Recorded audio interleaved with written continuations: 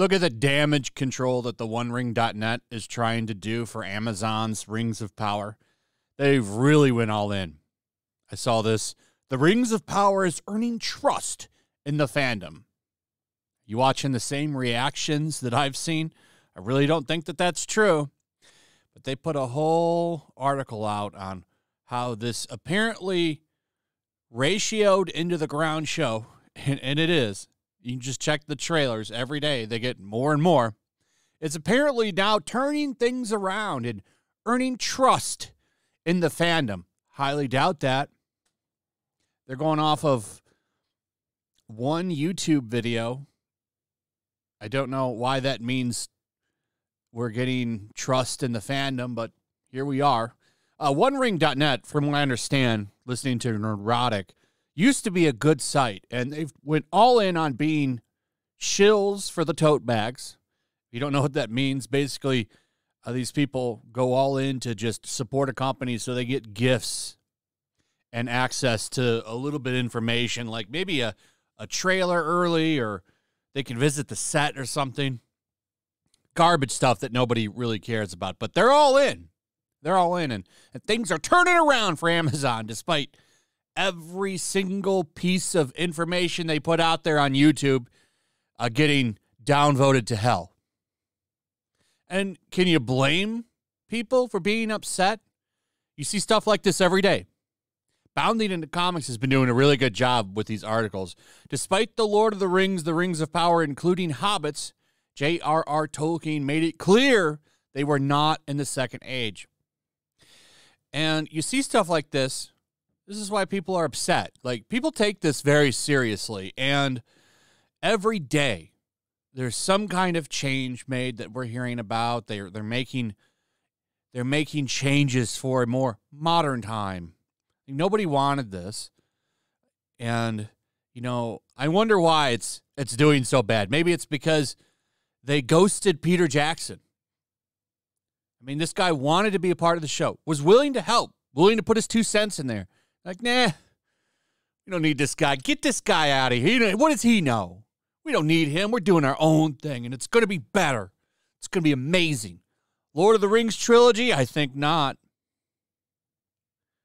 You'll forget about those. By the way, on Amazon Prime right now, you can watch the Peter Jackson trilogy and one Hobbit movie. For some reason, the other 2 aren't on there. I don't know what that's all about. Does Amazon not have the rights to those?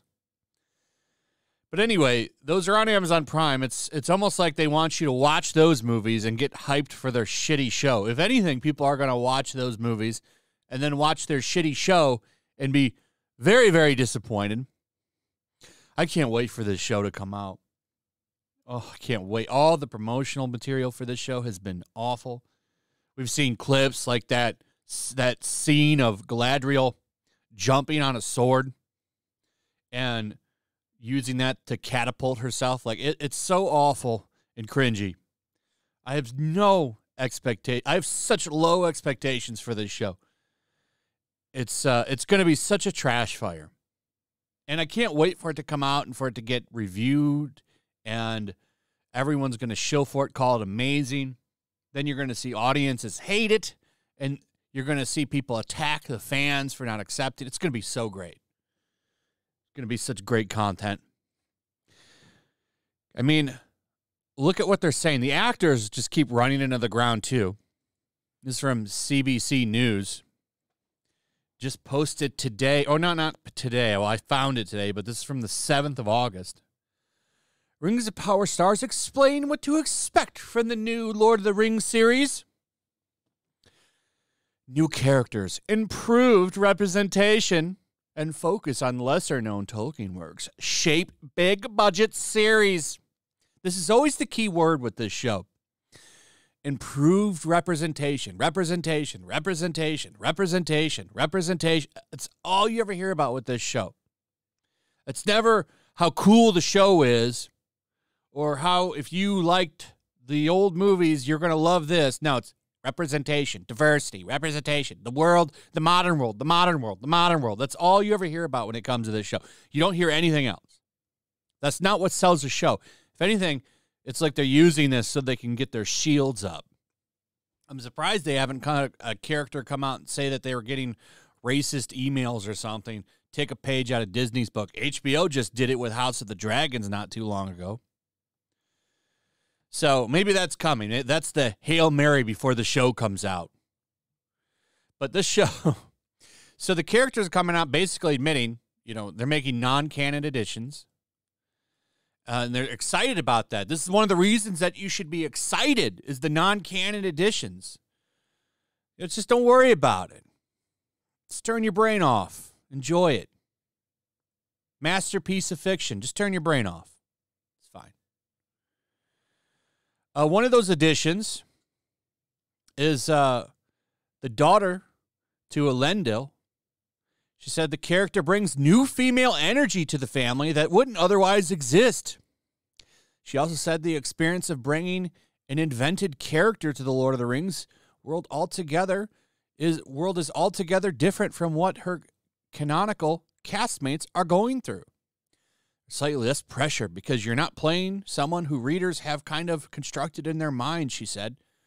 I mean, the other side of that is wanting desperately to be accepted by fans, the existence of my character to be accepted. Well, saying stuff like bringing new female energy is not going to really get anybody excited. I mean, that's like 2020 in a nutshell when it comes to Hollywood. We're bringing new female energy. Whoa, amazing. Wow, that's what I've been waiting for. Big budget, that doesn't mean shit. That doesn't mean it's going to be good. It could just be an expensive pile of garbage. And then an updated old world and trying to capture the audience. Rings of Power is attempting to address some of the criticism previously hurled at the franchise. Critics often took the Peter Jackson adaptations to task for a lack of diversity in both gender and race. Something casting has already been pushed back against this time around. Nobody criticized the Peter Jackson movies for this. Twitter wasn't even a thing back then. If anything, assholes that have never seen them and watched them for the first time went to Twitter and bitched recently. When those movies came out, nobody was crying about them. Everyone loved them because they were amazing. But these lines like this, it felt only natural to us that an adaptation of Tolkien's work would reflect what the world actually looks like. The modern world isn't a fantasy world. Why does the fantasy world have to reflect the modern world? It blows me away. But this is all you ever hear about when it comes to this show is the fucking representation. It's an awful show, I think, allegedly. I don't know. I haven't seen it. But if you take the formula to modern takes, modern updates, when they bring back franchises, when they bring all this shit back and give it a new modern twist, usually it's trash. Had one exception ever, and it was Prey. I liked Prey. Still had some problems, but despite its awful marketing, actually ended up being pretty good. I don't feel the same for this show. I think this show is going to be hot garbage, and I'm not the only one. But anyway, these castmates running the show into the ground as usual, just saying stupid shit. And I almost just can't wait for the show to come out so we can just see how much of a trash fire it's going to be. Anyway, that's pretty much it. Let me know what you guys think. Also, if you would, please like, subscribe, share the video. Make sure you're still subscribed. Hit that notification bell. I'll see you on the next one. Peace. Make sure to check out my locals. There's a link in the description. It's a fun community that I'm trying to build over here. If you don't want to support me on YouTube, you can come over here. None of that money goes to YouTube. You also can just come over here for free. But if you are a supporter over here, I do plan on doing an extra live stream once a month and throwing links to the supporters so you can actually come on and have a supporter live stream with me. Also, it's a good place to catch all of my content. You don't have to worry about notifications like YouTube. They'll definitely work over here. So come check out my locals. Also, if you want to help support the channel, check out my Teespring store. There's a link in the description. You can find some merchandise in there that you might want to check out. Also, make sure to follow me over on Twitch. I do watch parties, play video games over there. They're always fun. Follow me over there and come hang out. Also, make sure you subscribe to YellowFlash, my other channel. There's a link to that in the description as well. I do a lot of live streams over there that I don't do on this channel. Usually smaller and a little bit more personal. So make sure you follow me over there and sign up.